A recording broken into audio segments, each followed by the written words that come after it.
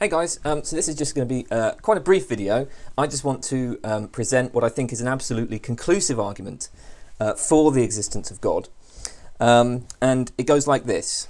So, premise 1, all propositions are true. Premise 2, God exists is a proposition. Therefore, God exists is true. If God exists is true, then God exists. Therefore, God exists. So yeah, I think that this argument is basically watertight. I suppose that a lot of people, if they object to it, would probably object to premise 1, the claim that all propositions are true.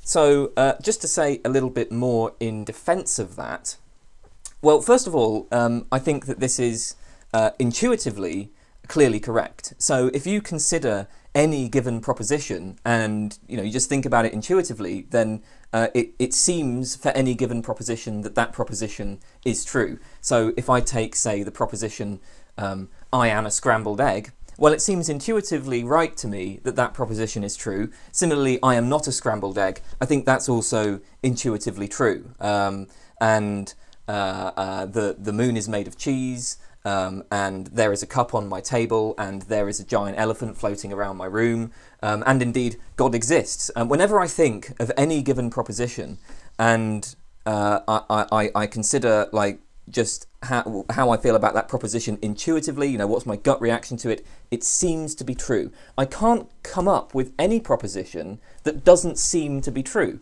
So so on the one hand, we have premise 1 is supported by a consideration of my intuitions. And as we know, I mean, if we're going to be defending any philosophical thesis, we have very little to go on other than our intuitions. So I submit that this is extremely well supported by our intuitions. And if you disagree with that, I challenge you to come up with a proposition that is not intuitively true. And I don't think that you're going to be able to do that because all of them, it seems to me, are intuitively true. The other point in defense of premise 1 is that it isn't actually possible for any of you to disagree with it, because anything that you say, any argument you give, will appeal to, well, you're going to be appealing to propositions, right? But I already say that all propositions are true. So anything you say is already going to be in agreement with me.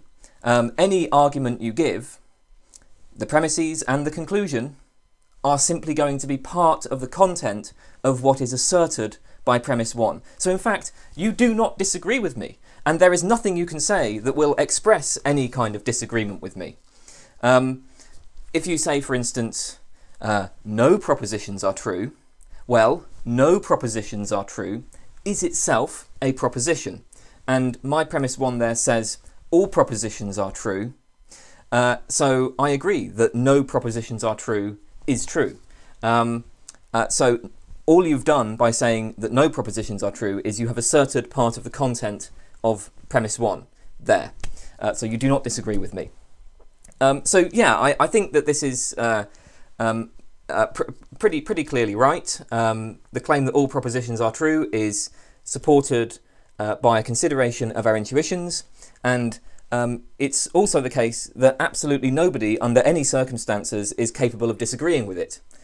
So premise 1 I think is quite secure, and the rest I think seem to work. I mean, when I think about premise 2, that's intuitively true. The sub-conclusion, that's intuitively true. Premise 3, that's intuitively true. It just all works. This argument all works. Of course, this argument does also, there is also a similar argument for the conclusion that God does not exist.